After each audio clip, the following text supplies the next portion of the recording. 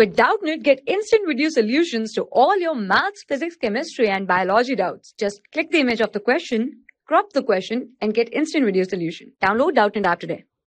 Hi everyone, so we are given with the question which says, for a charged parallel plate capacitor shown in the figure, the force experienced by the alpha particle will be.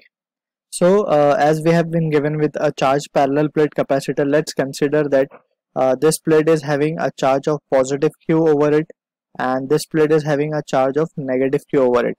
Alright, so we know for a charge for the charged plate, electric field will be from positive to negative. Alright, so when the charged particle, that is alpha, that has been given as alpha particle, that is positively charged particle, when placed between this two plate, that is at either point C or point B, so the force it will experience is given by the formula F equals to QE. Alright, and here we know since alpha particle is positively charged, so it will move in the direction of the electric field. So electric field due to this two plate can be given by the formula electric field by a plate is given by E equals to sigma over 2 epsilon 0. Here sigma is the surface charge density. So due to the plate, this is the formula. So if we consider particle to be at point C, so electric field due to this plate, let's suppose it has to be M plate and this plate has to be N.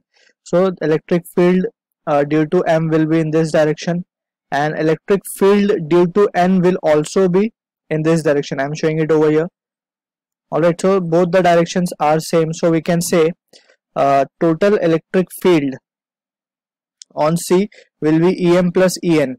So we can write, therefore electric field at C, net electric field at C, we are writing it will be nothing but EM plus of EN, or we can say it has to be sigma by epsilon 0.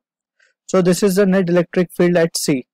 So we can see over here the force that will be acting will be Q into sigma by epsilon 0. So we can say force at C on a charged particle, that is alpha particle, we can say the force will be nothing but it can be written as Q sigma by epsilon 0. Let's say this is our equation number 1. So similarly we have already studied that the electric field is confined within the region of a plate. So we can say electric field is same everywhere in this region. So we can using that principle also we can directly would have stated that electric field at C and B is same. So we can say the force experienced by the particle at point, this 2 point will be the same. So but still we are checking it.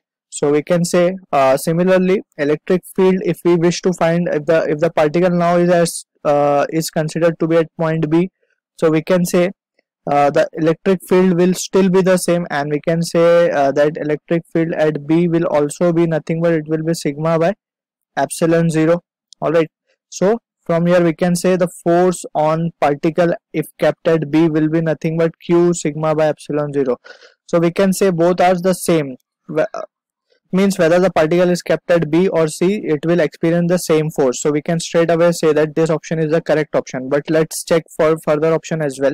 Say that the particle now is at A, so we can say electric field at A due to M plate will be this way, and due to N it would be this way.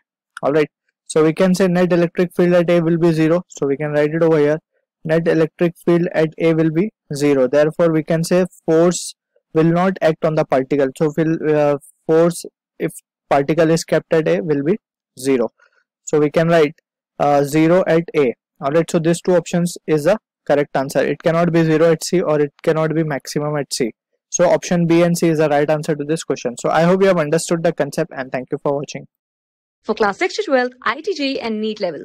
Trusted by more than 5 crore students. Download Doubtnut app today.